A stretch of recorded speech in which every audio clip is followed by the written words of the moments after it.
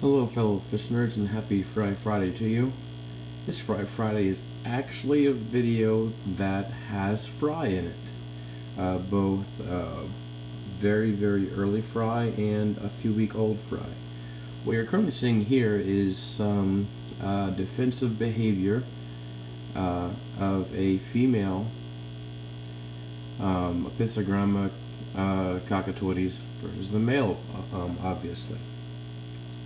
The female, just came out of the cave to defend her fry, which means if I can get a light on that so you can see, get as close as I can without startling her too much, and then get the light in there. You should be able to see some eggs. Last time I saw, the eggs were on the bottom, so there you see some eggs in the very bottom. Actually, they have gone from eggs and now they're just looking, they're about ready to be in the wiggler stage.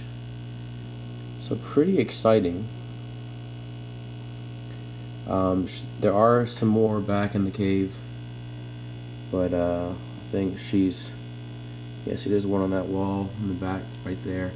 I'm going to go and turn the light off for now, but you do see the eggs, and I think one of them is a wiggler, or they're starting to turn to wigglers right now. Which is pretty exciting. This is actually the second batch for this pair.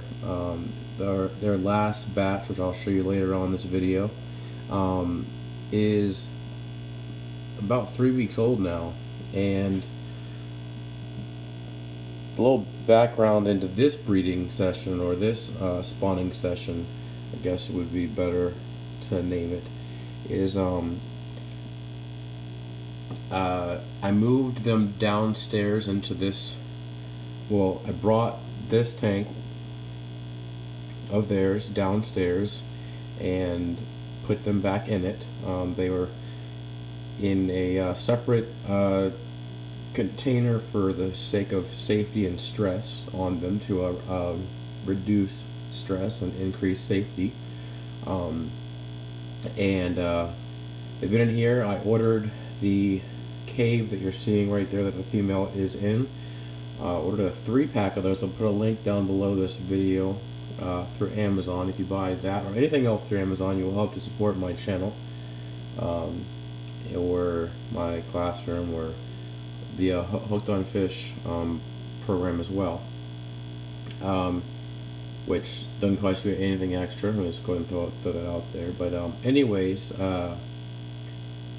brought them down here, got them set up in the tank. I got the fry container from their first batch set up in here, so that way the water would stay the same temperature for the fry. I put an air stone in it, just like what you see here, I'm able to do water changes and, do a quick gravel vac, not a gravel vac, but sucking out some of the detritus with, here's a straw that's attached to the end of just a syringe with a airline hose on it to make it flexible. That goes in just your average beverage straw, and I'm able to insert it down into the, insert it down into the container, and then suck up the specific areas of waste that I want to clean out. And then I replace it with more fresh water than what I took out. I usually take out 2 syringe fulls, and I replace it with 3 syringe fulls, which means I take out about 70 milliliters of old water, and I replace it with about 125 milliliters of fresh water, so that way they are getting a water change. And these are 1 gallon, so that's 3.78 liters, so that's 378 milliliters.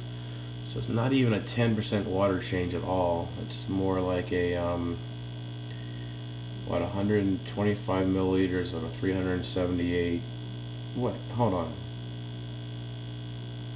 3.78. Oh, that's 3,780. Wow. That's what you get for being an American and not used to doing metrics very often. I know a little bit better than most, being the fact I'm a science teacher, but yeah, that's about, what, a 3% water change or so. But I figure if I get out the bad stuff and put back in clean stuff, and it's a focused amount of bad stuff I'm taking out. So anyways, that light's really finicky. Let me just give a little taparoo, tappy. There we go. Light's back on. The female's not coming out very much, but anyways, let me go ahead and pan over to the fry from their last batch. You'll see them in the bottom left-hand corner, especially. It started off as 11. One immediately died that night because they got eaten by a glowfish, I'm pretty sure. And so I was down to 10. Now I'm down to 5, and I think these 5 are gonna stay safe. I know you can probably only see 1, 2, 3 of them, 4 of them moving around. There's one more up in the Java moss up above. There you see the airstone. I do have an oak leaf in there to release some tannins, to give them some microorganisms to feed on and to soften the water as well. I already have soft water, so I'm not really too worried about that. Just also another hiding place. It's an area of shade for them in case they want to get out of the light, take a little nap, a little snoozer. And they seem to be doing pretty well. I'm feeding them on microworms and crushed flake food. And you see this area of the tank that their container's in is a portion of the bare bottom. It wasn't on purpose, it's just how it ended up, but whatever, not really bothering me. But anyways, I do have the fry are currently in this container with the airline tubing going in the top right there, with some floating, some duckweed and some dwarf water lettuce is in this container. And then the other container, which has the female in her cave with some Java moss and a leaf and an air stone as well. And all of this is off of obviously one heater, and so I feel like that's a pretty good way of keeping the temperature regulated. The temperature is staying on the inside and out, so it's reducing stress to the fry. The female seems to be doing fine. She's, with just a little bit of some flashing and some behavior, she's able to scare the male away, and doesn't have to do very much, and he can't get in there even if she isn't paying attention. So I think that's a really good thing. I did not ever take the cave or her out of the water. I completely submerged the opening to the container to let it fill up with water, so that I could then just slide the cave into the container. And then I'll give the female a while with the fry, and then start feeding her some more live black worms to get some weight back on her and get her healthy again, and then probably feed the fry some micro worms. Probably put it down in the Java moss, give it some crushed flake food, and I think that should work. So I mean, it's an experiment in progress, and see what's the best breeding method, and it's a learning process, but I'm having fun because honestly, the first time was a complete surprise. It completely caught me off guard to see these fry swimming around and how tiny they were. And then I was sick over that weekend, and I looked in, and I hadn't been feeding them or anything. I look in and I see fry. That was pretty exciting. And once again, this time, it built up with, I was feeding them feeding the parents, the male and the female, some live black worms, and I was feeding them about every other day, a few times a week, and crushed flake food, and started noticing the male showing off a little bit, and the female, I didn't see her in her old cave, which is made out of a PVC end cap. Didn't see her in there ever. So I figured, well, I guess she might be in her new cave, and she was. And the male, I didn't ever see the male go in there to fertilize the eggs, but then I fed them some black worms, and the male ate them, and I put them right next to the female's cave, and she didn't come out. I was like, it's kind of strange. So I checked behind the sponge filter there. I didn't see her, and so like she's got to be still in there. So I checked inside with a flashlight, and sure enough, there she was, guarding some eggs.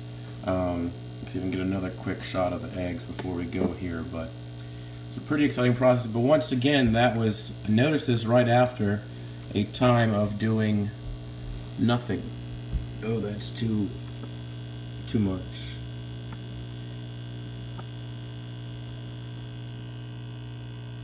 But yeah, pretty cool to see that. Pretty exciting stuff. She's not eating the eggs. I have seen her move them. I have seen her take them from one place and put them in a different place. So I suspect that there's another area of the cave that has even more eggs that I've not been able to see yet. I also have seen her, fanning them to get some water movement. She's definitely a great parent. And this time, the only tank mates of these parents are some young panda guppies. So I'm not worried about them as much as I was with the glowfish, and even less so now because I do have her in this container. So the fry will be able to have a much higher survival rate. I'm pretty excited with that. So anyways, thanks for tuning in. I'm sorry it was, a lot of a shot of, a empty cave here, or just a female in there. But I do hope that you found this informative, and the steps that I've taken and what I'm doing to increase the survival rate, and what I'm doing to feed these fry and how that's going. And just these really simple ways of raising them. This is my first time of really what I consider actually breeding a fish, because the only other fish I've bred previously to this is live bears, and live bears I didn't really breed them. I just kept them alive and mixed the male and female together and put them in conditions where they would survive and let nature take its course. So this is definitely a new notch on my belt, I guess you would say, as far as fish keeping experience. I'm pretty excited about it. I talk about it way too much, like in person with my wife, tired of hearing about it. So it's nice to be able to have people on YouTube, all you people in the fish fam, to talk about this and get excited for me. So I really do appreciate that. On that note, I'll go ahead and end this video here, and just want to be sure to remind you to turn on notifications. Click that bell down below so you can see an update. Maybe I might post a video of when these fry do become free swimming and what the mom taking them. I think that one right there, towards the middle of the screen, is going to be a male. It's my best guess. It's my hypothesis. Anyways, I hope to make a video of when the female starts taking the fry on a fry parade, as Rachel O'Leary calls it. So be sure to turn on the notifications for that. I do hope to have some more update videos of these fry you're currently seeing right here and how they're doing, how they end up doing. So please be sure to turn on notifications. If you haven't already done so, go ahead and subscribe. Comment below if any questions or comments you have. A lot of them do turn into future video content. I will try to answer them as the best of my ability and my knowledge. I don't know everything. I don't even know close to everything. And the great thing is, I'll be honest, the exciting part is I feel like I don't know enough. So that's what keeps you going and looking for more information out there. There's a nice shot of the male. It might be a nice thumbnail too for this video. But anyways, yeah, like, comment, subscribe, turn on notifications, share this video on social media, share my channel on social media. I would greatly appreciate that. Check out my links below to my channel t-shirt, my Amazon affiliate links. Doesn't cost you anything extra to help to support my channel. And yeah, just thank you. Thank you very much, everyone. Thank you for stopping by, and stay tuned and stay classy, people. Wait, hold on. Sorry, that was Anchorman. Stay tuned and stay fishy, people.